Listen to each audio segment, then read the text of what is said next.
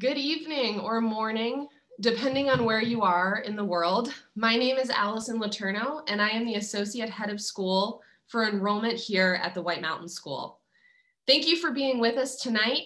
Exciting news to share. You are a part of history tonight at the White Mountain School. We have record attendance this evening. This event has attracted more prospective students and families than any in-person or virtual event ever held by the school. I'm really excited and proud to share with you tonight what makes White Mountain School a unique place to which our students and faculty are deeply drawn and connected. So before I turn things over to the main event, which is fortunately not me, I'd like to offer a few pieces of advice and a few thoughts. First, a few thoughts. It's hard to capture my thoughts these days without stating the obvious. The world is heavy right now. There's a lot to contemplate and navigate. There are voices to be heard, actions to take, and systems to disrupt. We're in the midst of an important and long overdue reckoning on race in this country. We are fighting a pervasive and dangerous global pandemic, and we're approaching an incredibly contentious election. Things are not easy, and for some, they have never been. I also want to acknowledge that in hearing from our students and faculty this evening, you will likely hear about the in-person learning experiences they have been having for the past few months, an experience that has quickly and sadly become a rarity or impossibility for so many in this country and across the world. Many students have not had an opportunity to step foot in a classroom since March. Perhaps that includes some of you on the call tonight. We do want to take a moment to name and recognize the privilege we have to be in person in a location in the country that has low rates of infection and on our spacious and expansive campus in rural New Hampshire. With all of this said, there is great opportunity ahead. At the White Mountain School, we believe that the world needs you, our students, to be change makers. We need your leadership, your voice, your perspective, your ideas. We need you to help us shape the world in which we want to live. Prospective students on the call tonight, I'm speaking to you. This is an exciting moment in your lives, the start of a search for your next school, an experience that can transform you for the rest of your life. As you approach our event tonight and your search process as a whole, I thought I'd leave you with 3 important pieces of advice, and I hope you find them helpful. I share these through the lens of having attended a boarding school myself and having worked in them for over a decade. My first piece of advice is to reflect. Take time to reflect on your most recent years and identify in those most recent years moments in your life, whether at school or otherwise, when you felt most empowered, engaged, and connected. Then take it another step and ask yourself, what was it about those moments that created the conditions for you to feel that way? You can gain a lot by thinking about what from those moments, whether it was a strong relationship or a specific teaching style, were important to you feeling alive. Look for them in your search and in various schools. The second piece of advice is to inquire, ask questions. Specifically, I think one of the most important questions you can ask when searching for a boarding school is about time. What do I mean by that? Be sure to ask schools about how they spend their time by asking about a school's schedule. In independent schools, schedules are often a proxy for values. As independent schools, we have the freedom to create our own schedules, and we often allocate time based on our values. How many classes are offered a day? Is there passing time? Are classes long, allowing for deep project-based learning? Or are they short and more lecture-based? Do competitive athletics drive the schedule? Is that important to you?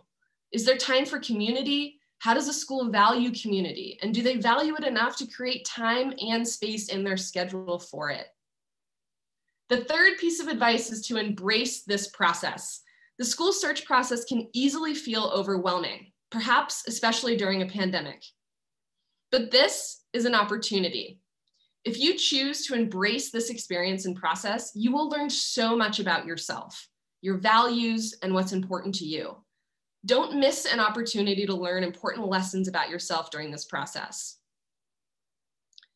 Additionally, and in a world where there is so much uncertainty right now, this search process can be a way to retain a sense of control over your present situation and your exciting future ahead. This is your search, your experience, and your future. So throughout the program this evening, we'll focus on connecting you to what we believe really matters when searching for a school and what can uncover for you some of the answers to your questions. The people. Fun fact, it's actually not the beautiful buildings on a campus that makes a school the right fit for you. It's the people. A wise student once said to me in an interview, "Allison, I'm not searching for a school. I'm searching for a community." So without further ado, thank you for being with us here tonight. We're excited that you're here. We're excited that you've taken the step to learn more about the White Mountain School. And I'm going to turn it over now to our Director of Admission and Financial Aid, Peter Wickman, and our incredible students and faculty.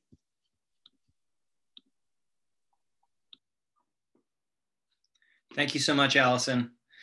If everyone can bear with me for one moment, I'm going to start to pull over our amazing panelists.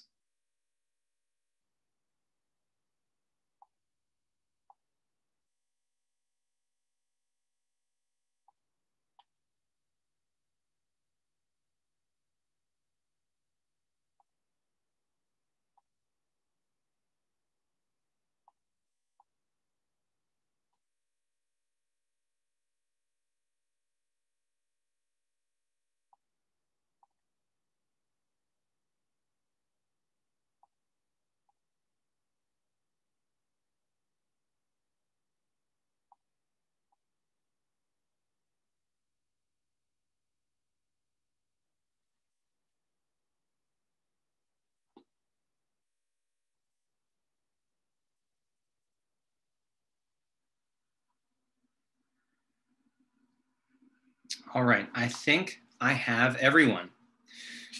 So I want to kick things off with some brief introductions. I think that it's really important, as Allison mentioned, to get a sense of who we are, who these people that make up the White Mountain School are this evening. I will kick things off. My name is Peter Wickman. I'm the Director of Admission and Financial Aid. I work closely in the admissions office with Allison, and also you may have connected with Cindy and Ashley. I grew up in New Jersey and am so grateful that I found this amazing place up here in the mountains of New Hampshire.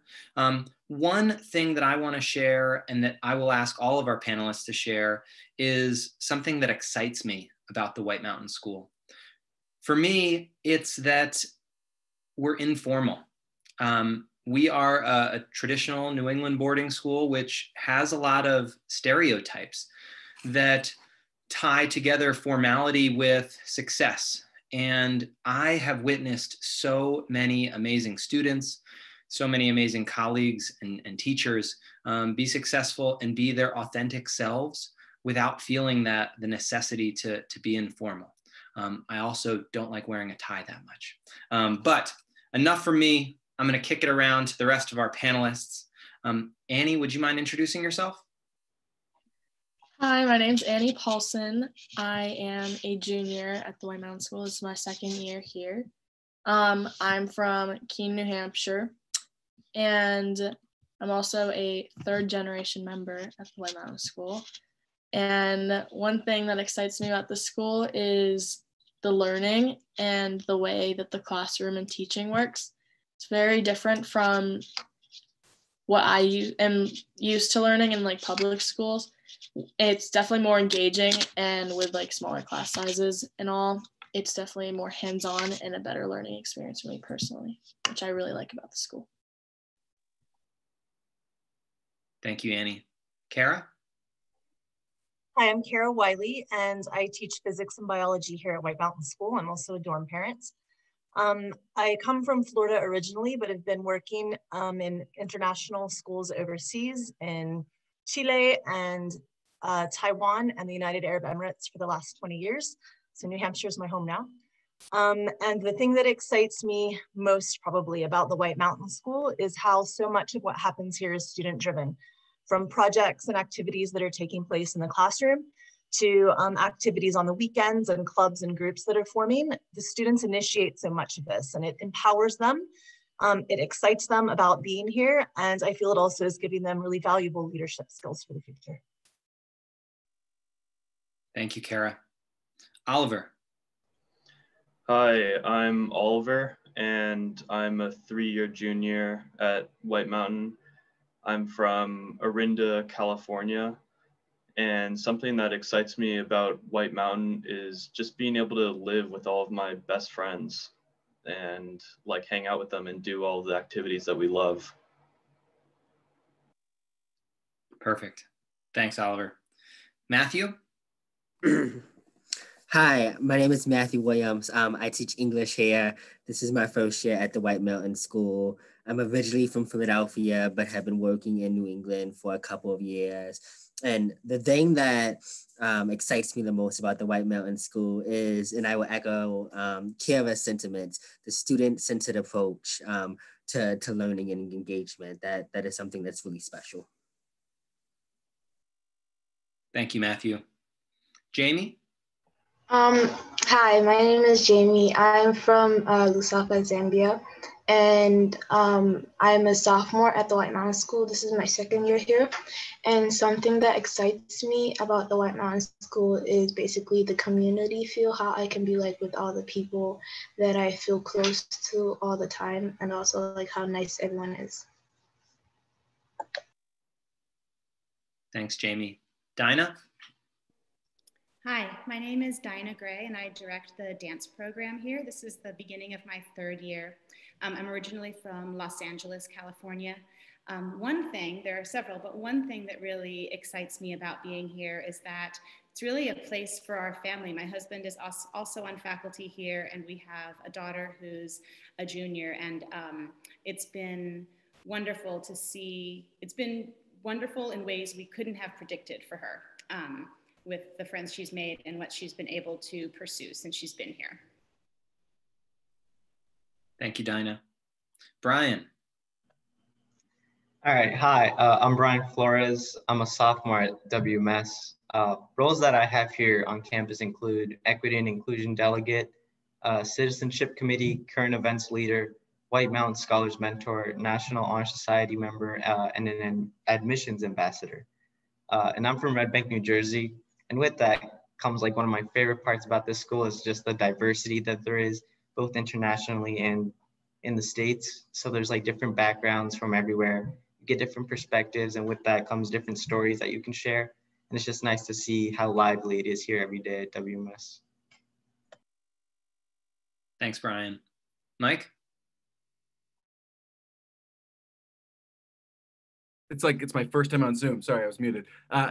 My name is Mike Peller. I'm the assistant head for teaching and learning, and this is my 3rd year at the White Mountain School. I have almost forever lived at boarding schools. I grew up on one. My parents were both teachers. I was drawn to this school for its commitment to student-driven inquiry, and I hate to be a broken record, but the thing that I love about it and what excites me every day is how much student choice there is in learning. I'm hearing from teachers and students about the ambitious projects that kids are that they're tackling. It is just so exciting. And then second, just to reiterate what Allison said at the beginning when she said there are actions to take and systems to disrupt. I love how unapologetic we are in our commitment to social justice and environmental sustainability. It is not something that lives on the outside of our curriculum, but it's absolutely central in everything that we're doing. We are truly both educating and inspiring our students to be change makers in a world that needs healing right now.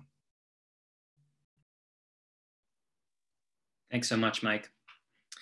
So to our attendees, thank you to those of you that pre-submitted questions.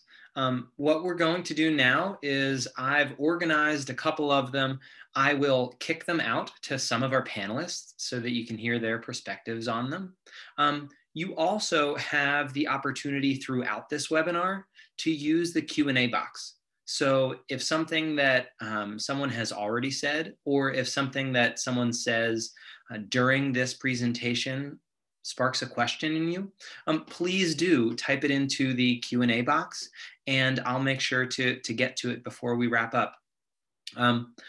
So without further ado, one of the first questions that I think would be relevant for this group is, the question came in: how do you support new students as they transition into your community? Brian, I'd love for you to take a crack at this first. All right, yeah, so we support new students usually with like pairing them with either ambassadors or close friends that they may have connections to in the school. So it's like more comfortable and it's like an easy adjustment period for them. But with that, there's also advisors. Every student has an advisor and is like their go-to person if you have questions about living in dorms or just need something off campus that you can't have. You can always go to them. And advisors will like frequently check on new students just to make sure that they're fitting in and everything's going smoothly in dorms. And if there's ever like a problem regarding dorming, you can always like ask to be moved out, or if you're missing, I don't know, shampoo or something in dorms, you can ask your advisors to go off campus for you, because at this moment, it's not very possible for students to go out. So yeah, there's a lot of different people that you can go to here who always like support you in like any way possible. And I think that's like really one of the good things about this place. It's like you're seen as like a person, and then you're kind of given, I guess, your freedom to ask questions, and like if you need assistance, it's there for you. It's not like you have to go seek it out for yourself. Like there was always going to be someone to check on you. Thanks, Brian. And Dinah, I'm going to call on you as well, because I do think it's wonderful that you have had the opportunity to see this, this experience, the onboarding of new students, both as a faculty member and also as a parent. Yeah, I would say it's kind of like the mirror image to what Brian was just saying. I feel like the adults in this community are just amazingly committed to not letting any kids fall through the cracks. And so there's so much attention to making sure that that initial transition is smooth for kids. And if something seems like nothing could be wrong yet, but if something seems like, oh, this seems like slightly concerning, there's adults who are focused on that from the very beginning. And then other people have mentioned, like Jamie mentioned, everybody being kind here. That's just such a huge boon to a new student, is being in a place where people say hello to each other, even if they don't necessarily know each other yet. And so it makes that, that onboarding process very authentic and natural. Perfect, thank you. I will pause and just say I've received a couple questions already, which is wonderful. The questions about specific numbers, I'll make sure to answer those at the end. They'll be pretty quick and easy. The next question that we have is about outdoor education and what opportunities exist for outdoor education here at White Mountain. Oliver, do you want to take a crack at that one first? Yeah, I'd love to. So we have an amazing outdoor education program here. There's a class that is taught that is actually outdoor education, and you focus on learning how to lead groups in the outdoors and plan trips and basically everything related to outdoor activities and leading those. And we also have a lot of outdoor sports, so like rock climbing, whitewater kayaking, like cross country, stuff like that. And yeah, it's a really great program for learning outdoor. Yeah. Mike, I'm wondering if you would mind talking a little bit as well about how that fits into the academic program. Sure. Yeah. And let me give it a little bit of additional context. Thank you, Oliver, for that. There's also a handful of courses, for example, our sustainable farming class, where students are spending half the time researching sort of aspects of small-scale agriculture, but the other half of the time they're on our farm, hands in the soil, participating in planting in our hoop house. We also have maybe I'll just turn this over to Kara, because I think, Kara, you could give one of the most amazing examples recently. So in a number of opportunities, we're taking kids off campus for place-based education. Kara, who's a biology teacher, was looking, I'll let you explain it, Kara. So we're right now studying ecology, and the students have planned some way amazing projects. We were looking at population counts, and so we had students that designed using a quadrant sampling method. They were out on campus trying to estimate the number of pine trees we have here or the number of ferns. We had two groups that wanted to estimate the number of fish in the pond, and that turned into a huge project where students that weren't even in biology class were out at the pond with us trying to mark and recapture fish. And then the next project we're hoping to actually go off campus and take water samples from some of the different lakes around, soil samples from some of the different farms around, to see how human influence is impacting our abiotic environment. Thanks, Kara. Sorry to interrupt. And I would add too, in our field courses, which are week-long immersive courses, a number of them are focused on place-based outdoor education. One example is looking at avalanche science, and students go and learn about the science of avalanches, and as well as learn to backcountry ski. There's another course that's looking at geology and travel out west and do some climbing as well. And so we want students to both, through their own kind of deep personal experience with place, develop a love for it, and through that love for it, develop the habit of stewarding natural spaces. Amazing. Thank you all. We've received a couple questions about both grade level numbers, so I'll answer those, and then also about how students interact. So one of the questions was, how many new sophomores do we take in each year, and how do we feel that they integrate? I'll give you a breakdown of our numbers. We have 140 students. Typically, our 9th grade class is between 25 and 30 students. And then in 10th and 11th grade, we'll have in the 35-ish range students. And then typically our 12th grade class will climb close to 40. So we are adding in each grade level. However, the largest entering class, of course, is 9th graders. With regard to how new students at a variety of entry points integrate with one another and connect with one another. Annie, do you want to talk a little bit about getting to know kids from other grades? Of course, yeah. Last year was my first year at WMS, and I came in as a sophomore, and I definitely came in a little worried because I had missed the freshman year, and I thought I was gonna miss out on making all the friends in my grade, and that was so far from the truth. I came in and everyone's very welcoming.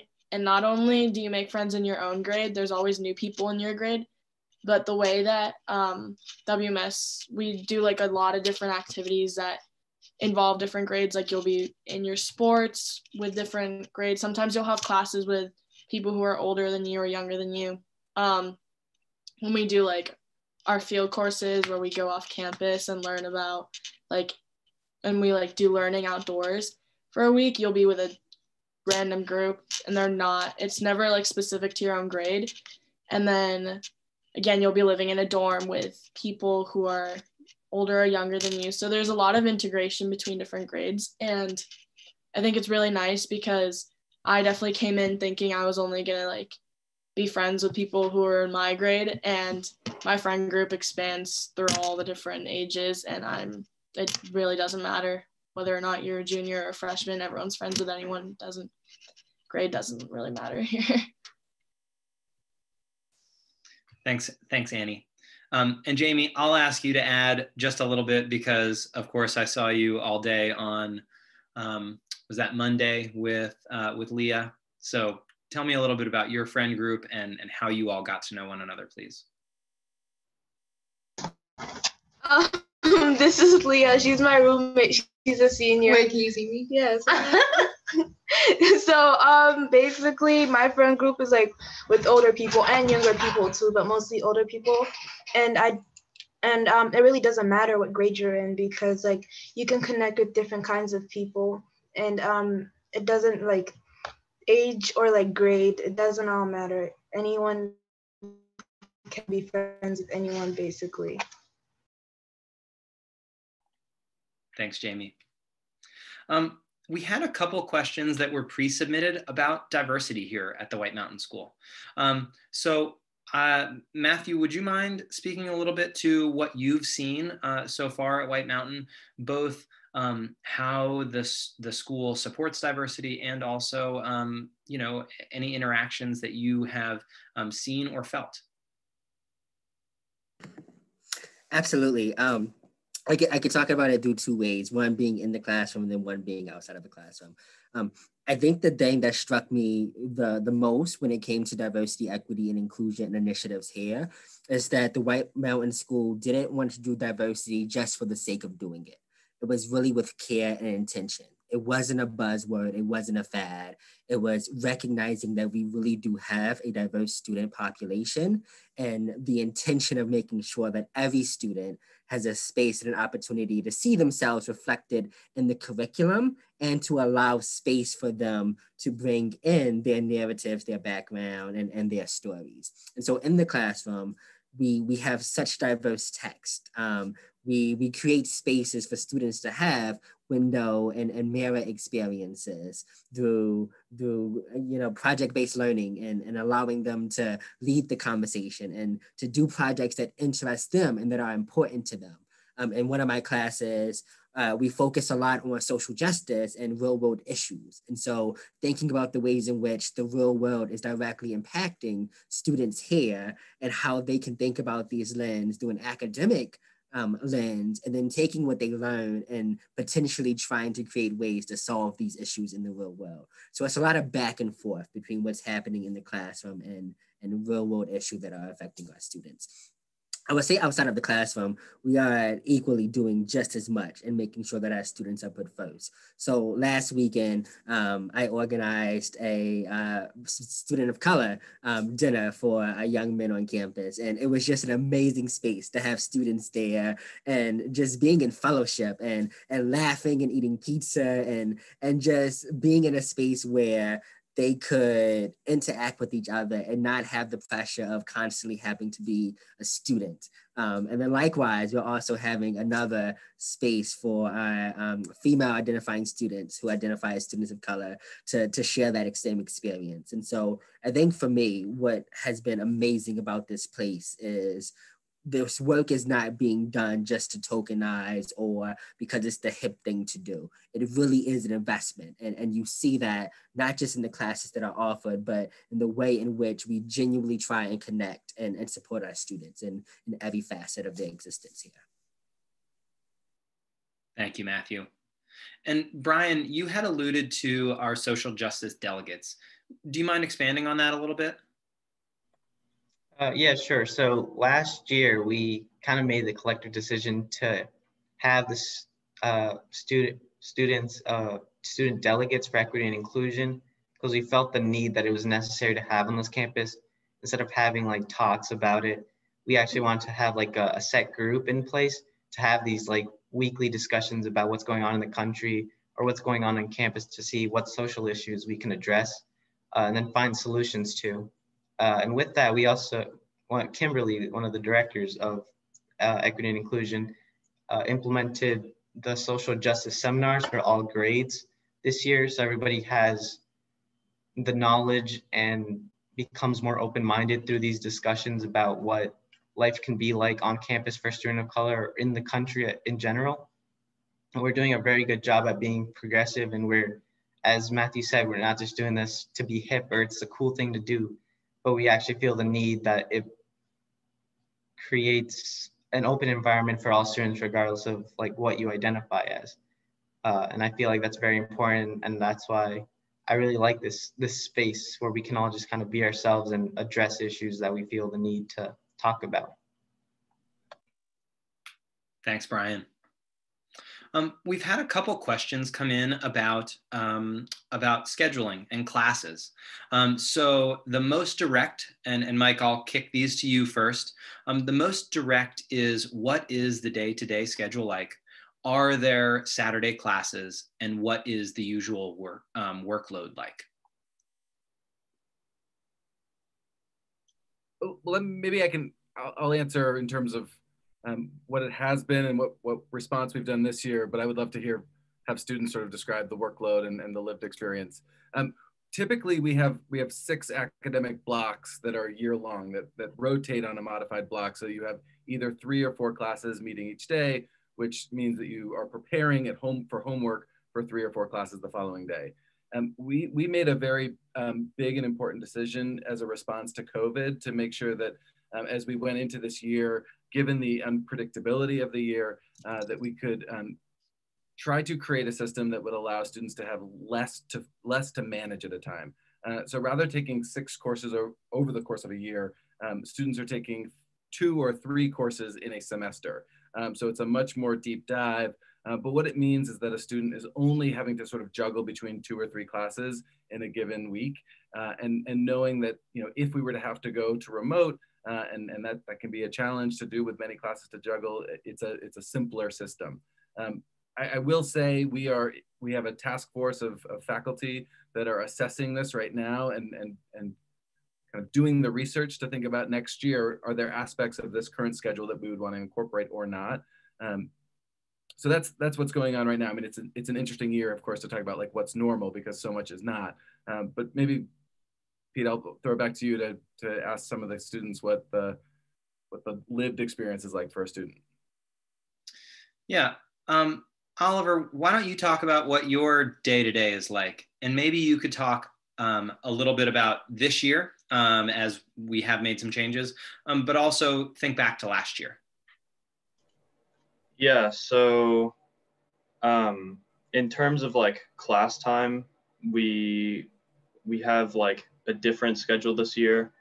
So we have like, I think it's like an hour of like normal class, and then we have like a flex block where we're doing like homework for that class, and like, but we're still in the classroom, so we can like ask the teacher if we need help on an assignment, which is super nice because like a lot of students know that like if you're doing a homework assignment at home and you don't know what to do, like it's hard to get help. But if you're in the classroom while you're doing that homework assignment, it's super helpful, like especially for getting started on it.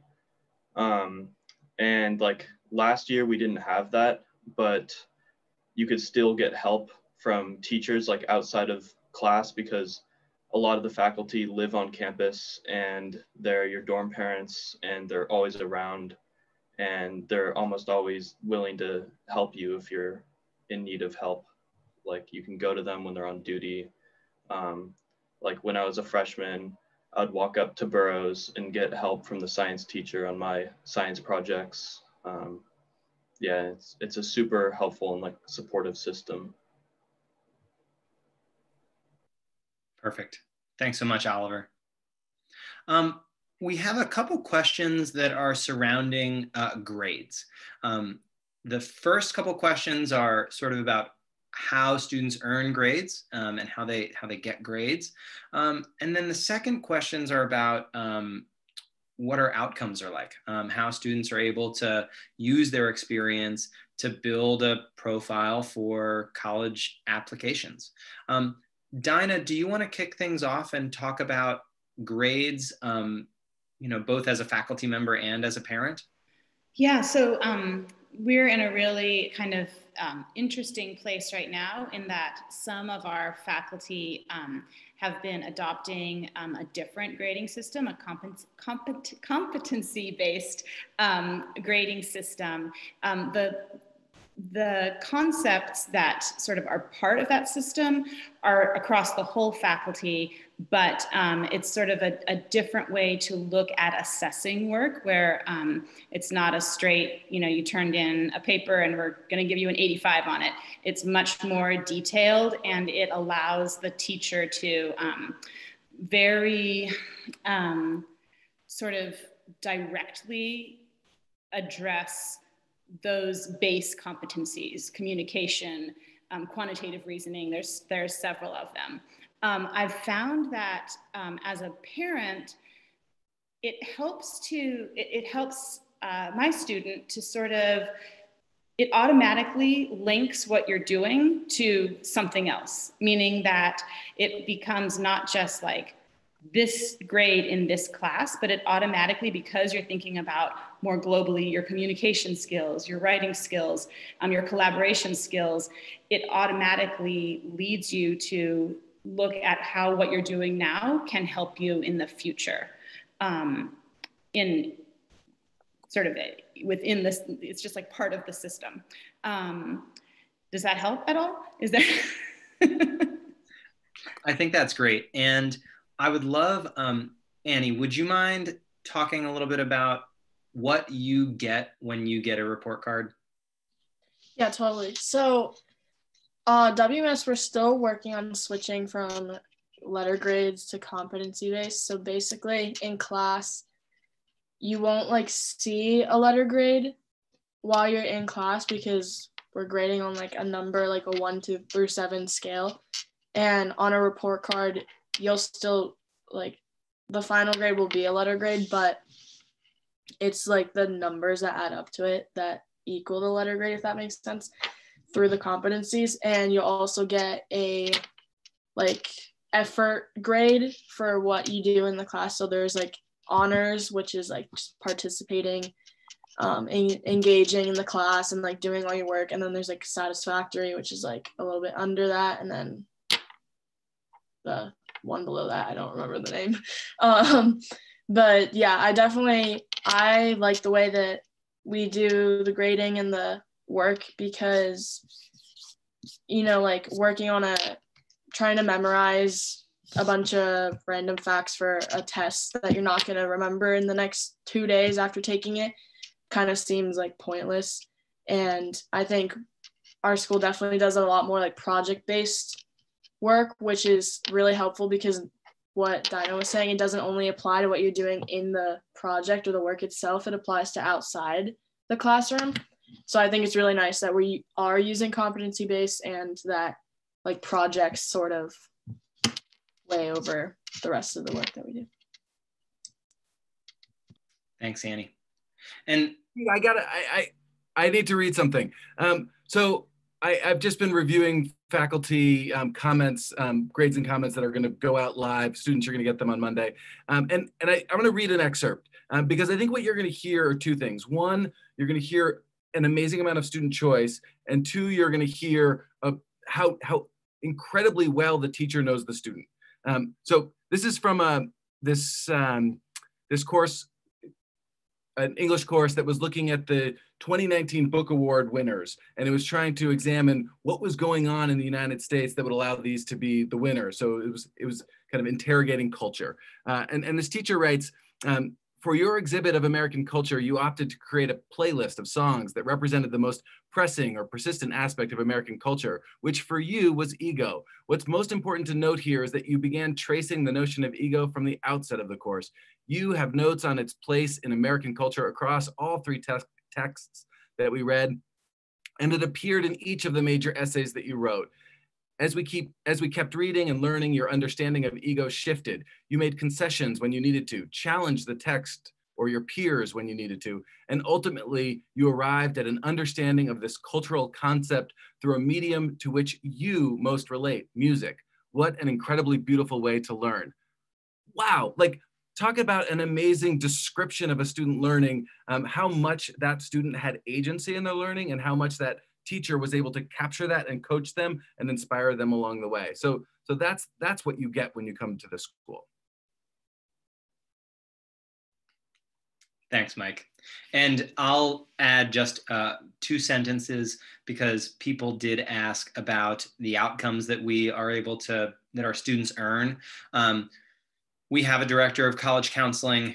Through a lot of this student-driven work, students are able to not only access their potential, but also tell really compelling stories. That allows students to draw upon a lot when they start to build their college applications. And so, of course, we will go through the process with students and identify with them and with their families what is really important to them. But students have had practice curating a portfolio of their high school experience.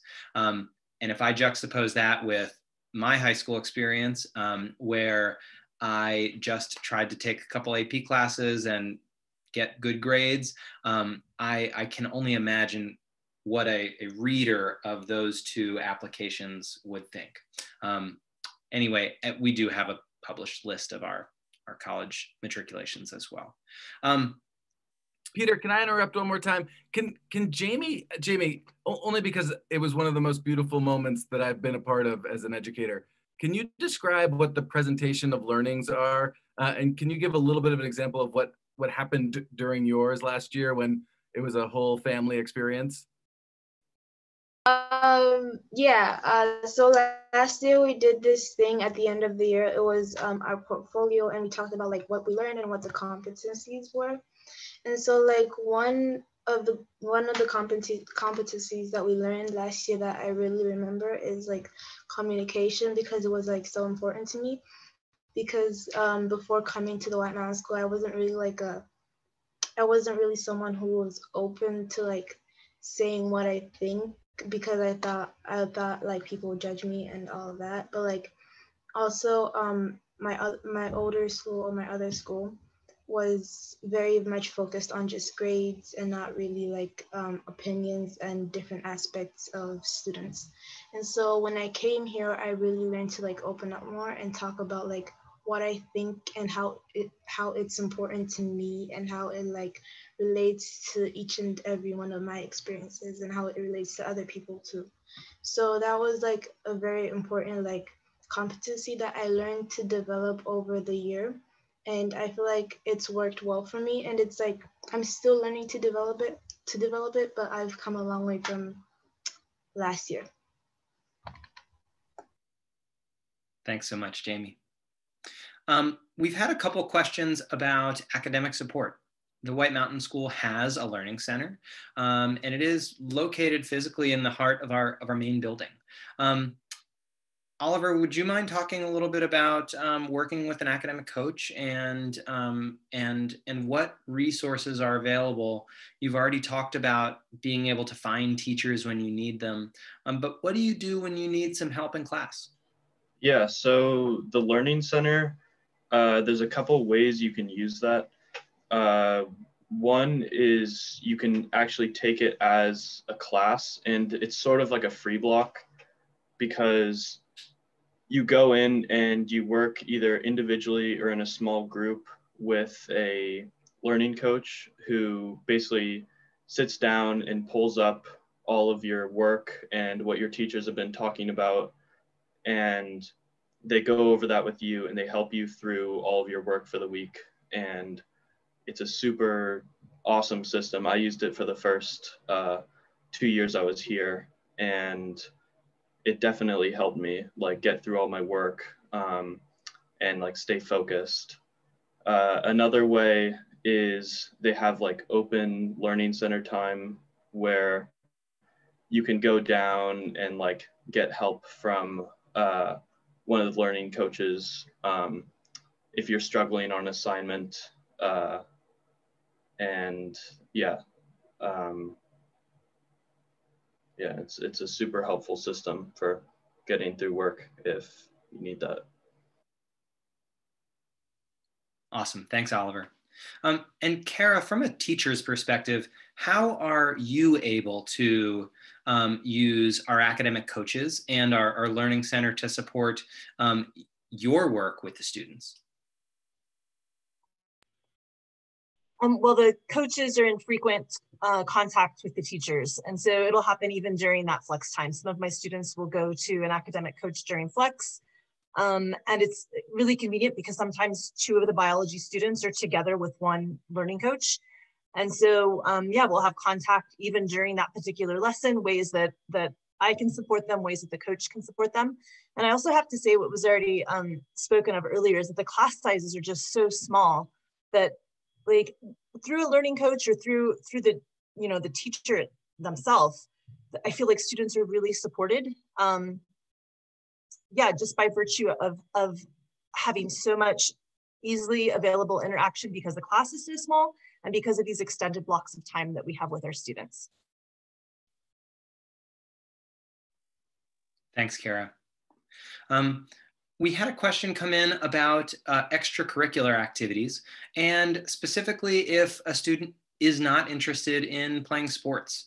Does anyone want to take a crack at that? I can. So one of the extracurricular activities that we're offering this year is a social justice activity.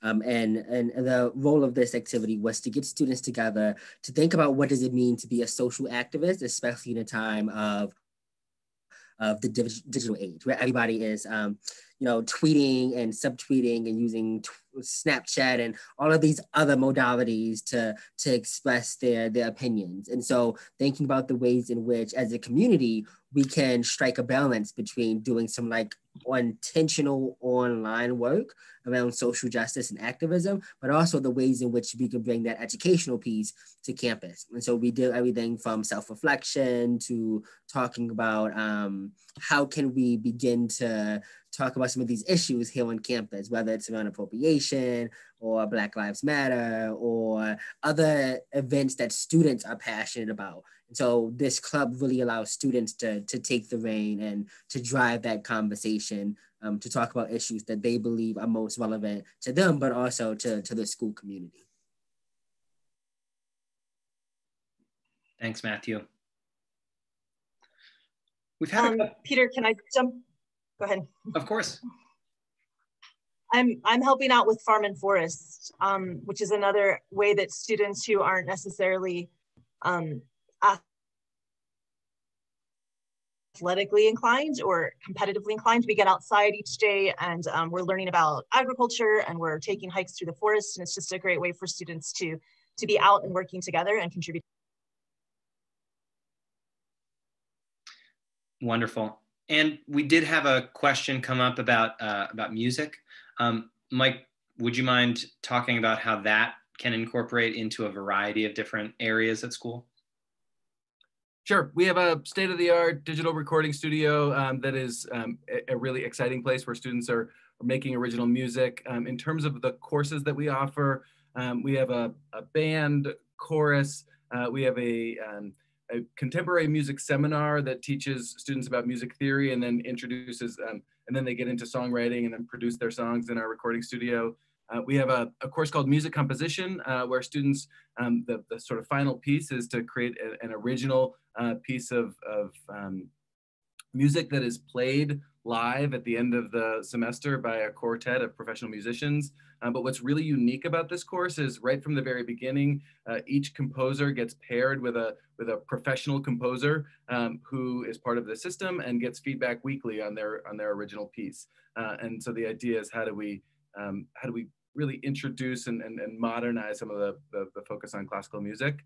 And then that's like what's going on in the curriculum, but we also have a music group that meets during sports, and then a ton of musicians who are just constantly playing around campus.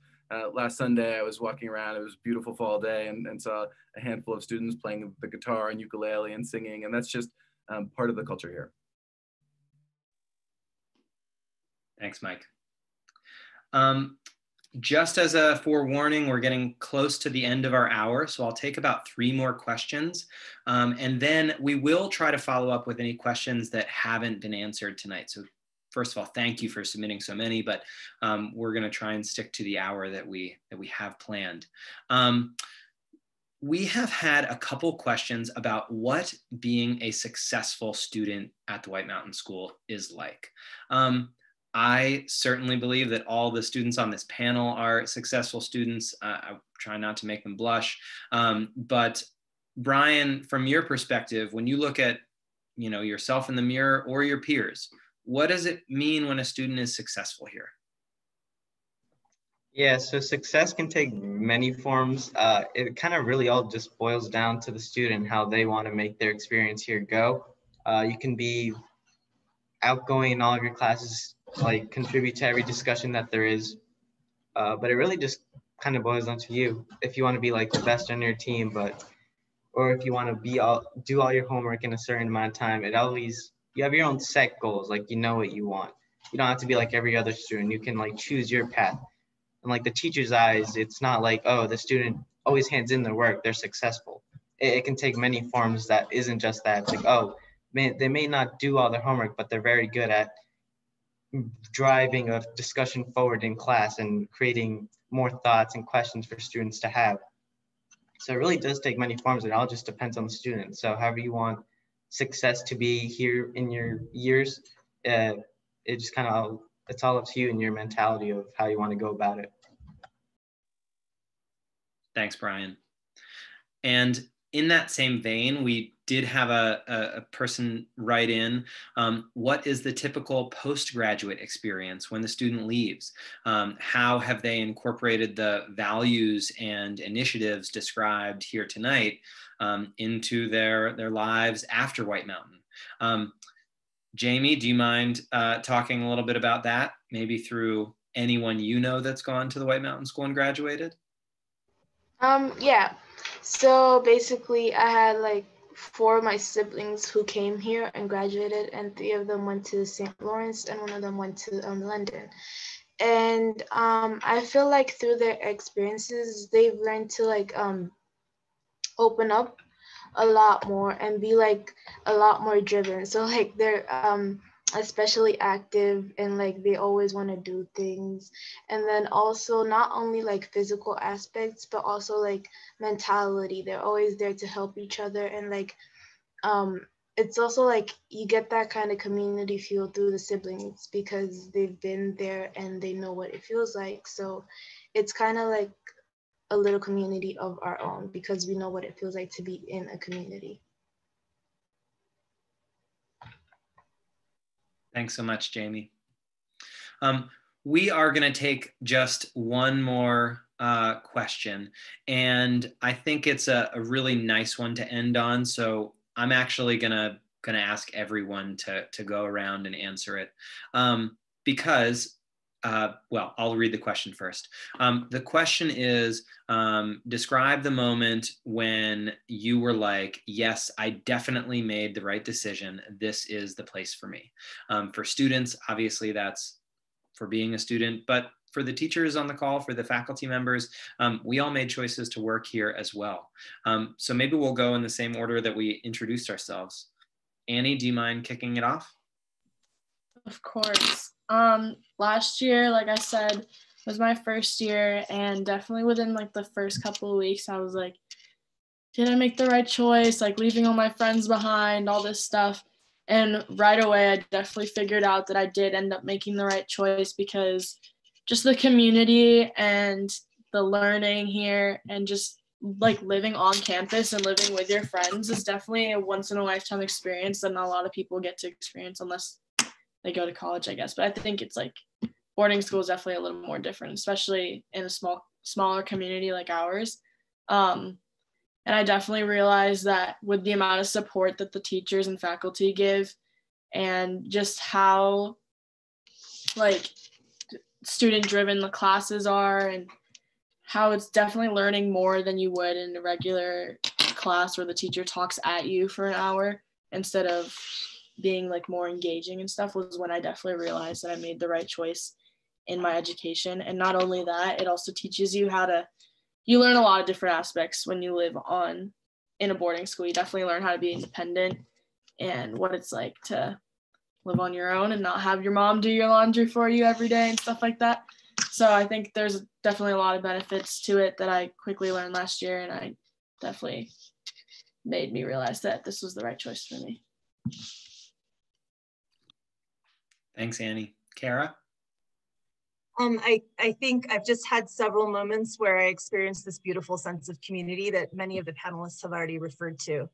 I mean, it just keeps happening over and over, but one instance in particular, one of the new sophomores, I believe, who I don't even teach, like he's not in my dorm and he's not in a class with me, but like you get to know so many different students. There are just so many opportunities to meet the students here. And he really loves to act, and he just decided he wanted to put on murder mystery theater, and like initiated the whole thing himself. And it was just a crazy success. The students were so excited to be part of it. Students in all grade levels with all these different interests, and just the sense of the students coming together for this activity, and the student who organized it, his sense of pride in it, just witnessing that whole experience was a moment where I thought this is definitely the right school for me. Thanks, Kara. Oliver? Yeah, I feel like the first moment for me was probably community weekend, the first weekend of freshman year, where we all got together and competed as light blue versus dark blue in a bunch of fun events. And it really just like made me feel like welcomed here. And like, I just knew right then that like, yeah, I made the right choice coming here. And I'm also like constantly reminded that this is the right place for me, like almost every day. Like I'll just go outside and like see how like beautiful it is here, or like I'll like during the winter, like I'll go on Hood's Hill and like go skiing whenever I want. And like it's just an amazing place, like, and I'm constantly reminded of that. Thanks, Oliver. Matthew? Yeah, I think my moment would come even before I got to this community. So in a conversation about classes, I was told that when designing my classes, to make them engaging, to make them fun, to make them student-centered, bring in some social justice lenses, and also try and do some project-based stuff. And I was like, okay, like this is a lot, but also super exciting and awesome that I have autonomy over this. And so I remember the day that I proposed to Mike that I actually wanted to do a class on world building through a lens of social justice in order to have students solve real world issues. Like I was ready for like pushback and defend and like had all my textbooks ready. And Mike was like, no, I trust you. Right? Like, I trust you. This sounds awesome. It's choice. We give our teachers autonomy here. So go for it. And like that moment of just knowing that my colleagues in admin trusted me as a teacher here and knew what I was doing and trusted that I had my students' interests in mind, that was the moment that solidified it for me. Thanks, Matthew. Jamie? Definitely, it wasn't my first moment, but like one moment where I was really sure was the end of the year last year. So like Mike mentioned earlier about my portfolio, I put a lot of emphasis on my grades, and looking back to what I did last year was like a very powerful moment for me because of all that I accomplished. And also when coming back to the school, I felt like it was where I needed to be this year, especially after the long break from school, 7 months away from school. And it was so refreshing to be here in the mountains and be with like all my friends again. Thanks, Jamie. Dinah?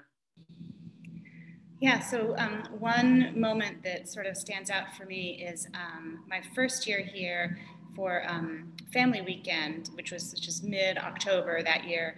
I had an introduction to choreography class, and they were interested in presenting something to their families who were visiting and to other students. And so we basically presented a project that we had worked on in the course.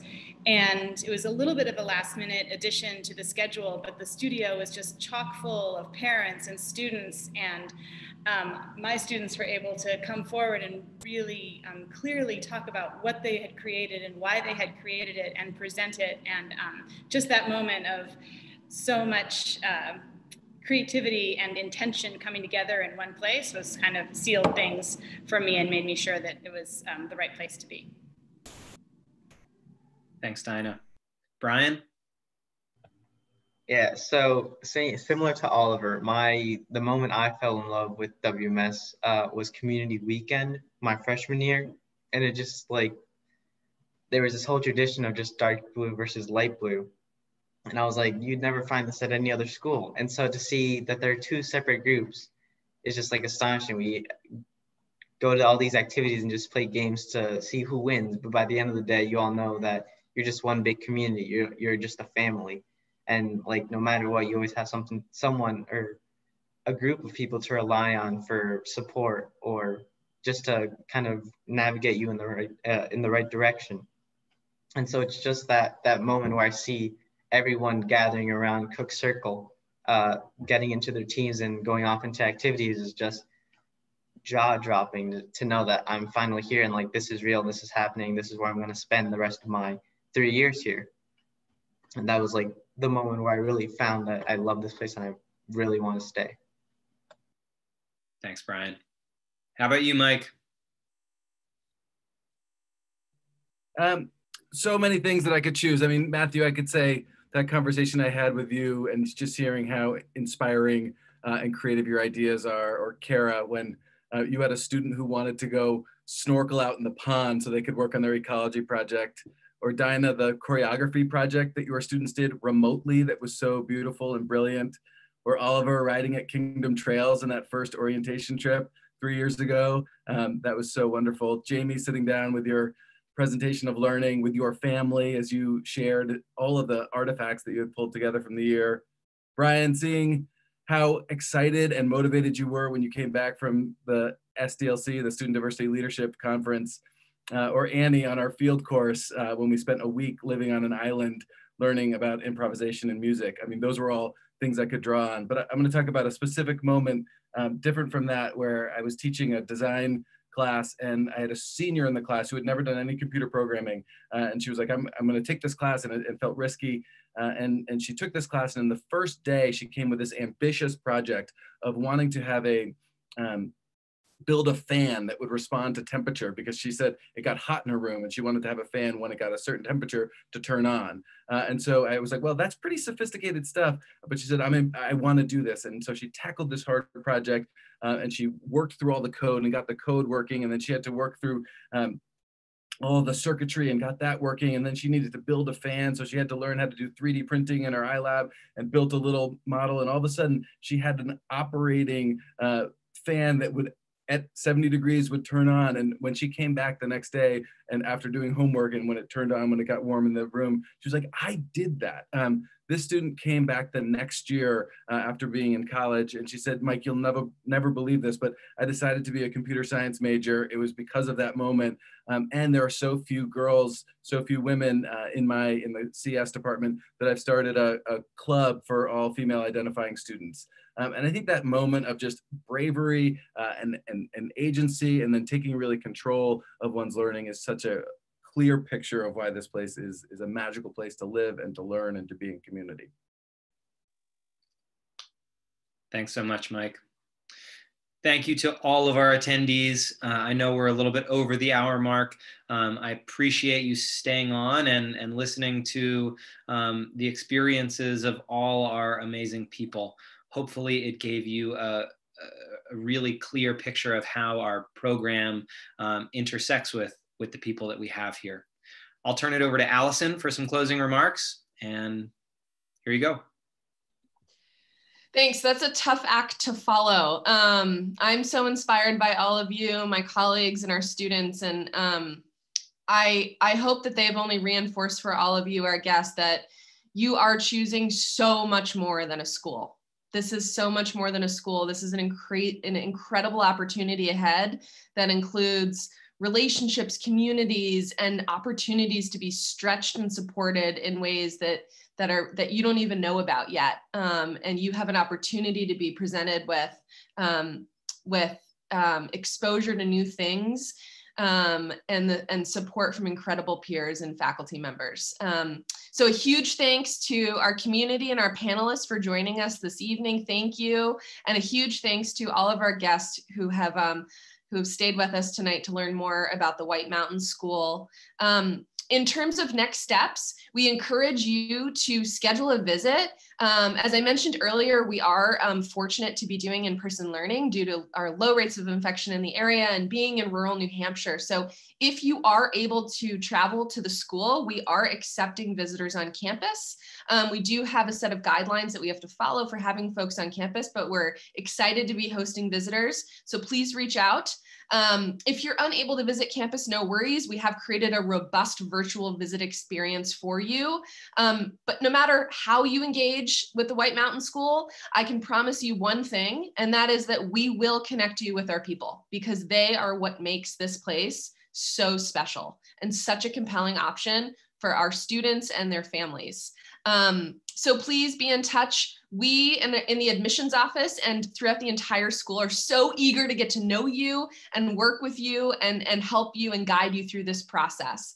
So thanks again for letting us run a little bit over time. Huge thanks to my colleagues and our students and all of our guests on tonight. We look forward to being in touch with you soon. Thank you.